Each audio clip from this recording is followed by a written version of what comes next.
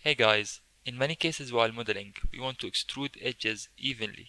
Now for simple shapes such as this, extruding the edge loop and scaling it will work. But when the shape gets a bit more complex, the extrude will not be even and fixing it manually is impractical.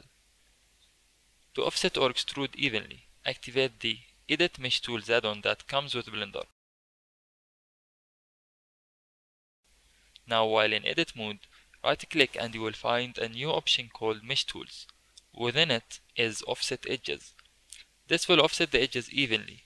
Before clicking anywhere else, use the menu on the bottom left of the screen to adjust settings, such as changing the mode to extrude or move, and adjusting the width.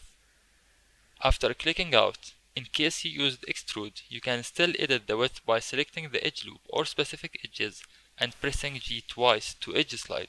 While in edge slide, you can press C to go out of the boundaries, which is very handy in modeling. Hope this covered everything and have a good one.